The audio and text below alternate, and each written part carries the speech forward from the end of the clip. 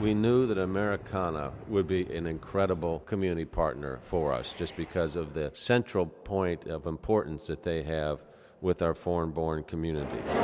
Today marks the 20th trip to Americana to administer COVID-19 vaccines since April of last year. Tremendous accomplishment. Seeing everybody that's been involved here and everyone that was recognized today really shows the collaboration that's been happening within the city since the pandemic started. And I think that will continue even whenever we don't have a pandemic. So it's really been a positive thing overall to see the need within this population and how the city can better address those needs.